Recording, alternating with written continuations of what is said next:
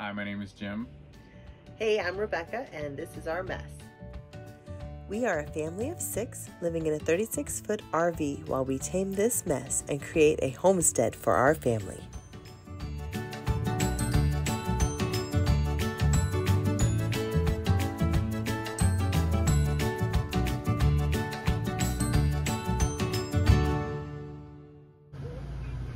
Welcome back to the mess. One of the questions I get asked is, how do you live with 4 kids in a travel trailer and not go crazy? Sometimes I am crazy, but I do want to show you how we live, so come on in. I love how our camper opens right into the main living space. To me, that makes it feel inviting and welcoming for our guests that are coming to visit us. The front bedroom also has 2 rolling panels on either side of the bed that close it off and give privacy and darkness, especially for when Silvana's napping. We have a queen-size bed that was surprisingly comfortable once we added a topper, and Jim and I each have clothing storage in the cabinets, and also under the bed there's another larger cubby. Right now that cubby has extra blankets and clothes for winter, as well as Silvana's next size up. We love our hand-me-downs.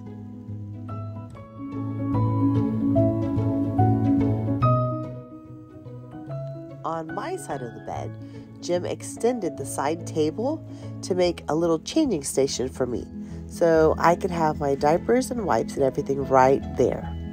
He's so handy. Here's our entertainment center with the doors to the bedroom shut. And the cool thing about this is we can actually spin this around and watch TV in the bedroom if we want to.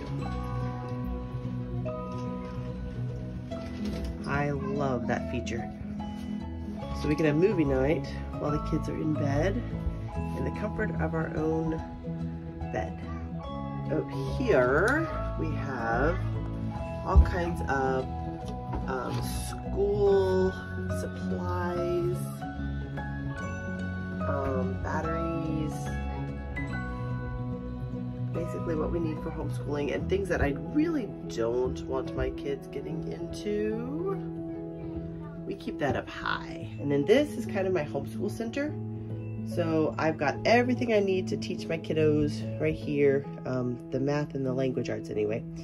And then my purse and our to-go bag, that gets loaded up with whatever we need for the day. So up here we've got bits and pieces that have fallen off of the RV and I'm not sure where they go.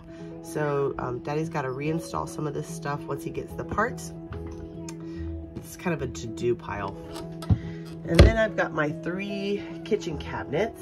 Let's open those up.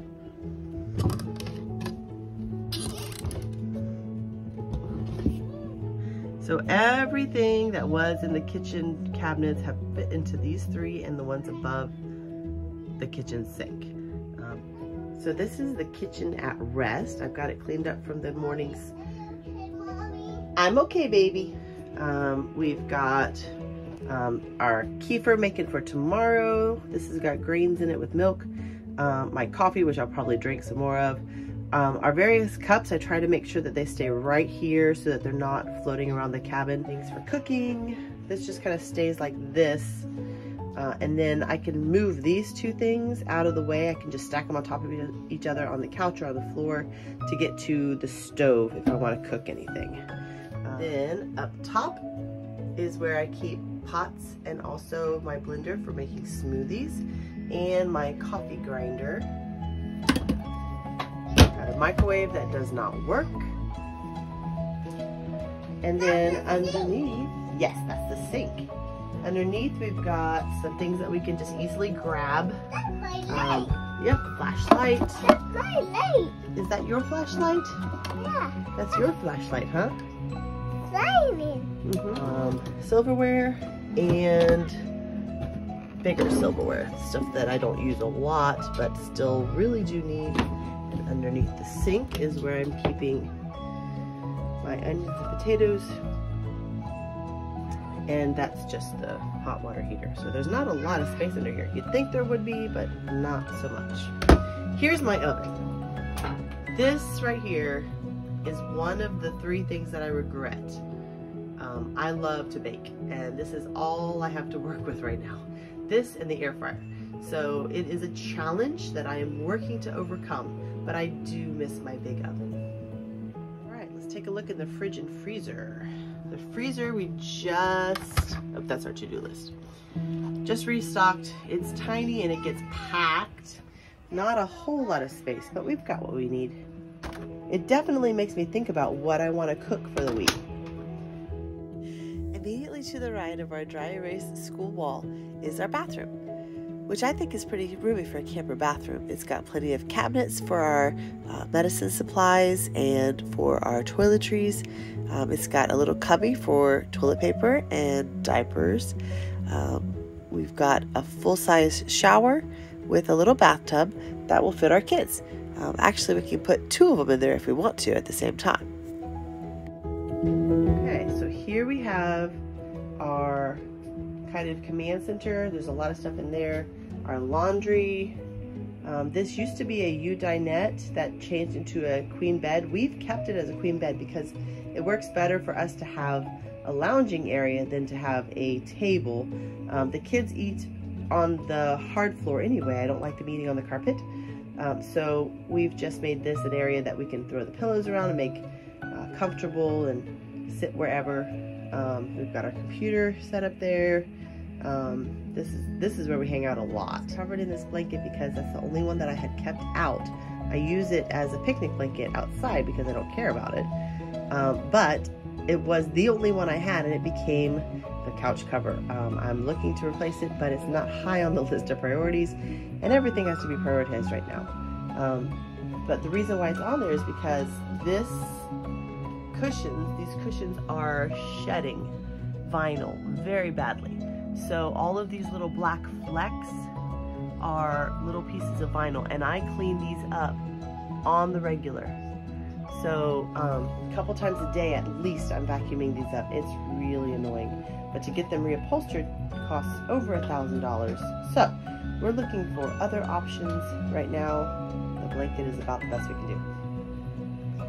Over here, here's our pantry. This is the only food storage area that I have easy access to. So I keep things here that I use either on a daily basis or that my kids like to eat, and everything else has to go into the storage that's underneath the lounge area. While I am thankful for the extra storage, I hate having to get into these because you have to peel back all of those shedding cushions and then lift these plywood planks to get to whatever you're getting at. So I don't do a whole lot of baking anymore, sadly. All right, and here we have the kids' room. Yep, and You want to show them around? Oh, yes. Oh, here I made a museum part. And you've got a bookshelf down here, right? Yes, and with all of your dinos set up, I see, buddy. Yes. Well, I didn't. You did that? I want the kids to climb up here and slide and go here. Oh, I see that. And this is a little bouncy thing. Very cool. Do you want to show them where you keep your clothes? Oh, yes. All the kids' hanging clothes fits in this one cabinet. And Virginia also has a basket with her pajamas and her play clothes in it. And then the other 3 kids each have their own basket in this cabinet. Savannah's on the top, and then Jimmy and Juliet. Underneath the bookshelf, we have 2 drawers, one for underwear and one for socks. And they all keep their underwear in the same drawer and their socks in the same drawer. It just works out for us. If I'm getting one dressed, I'm getting them all dressed.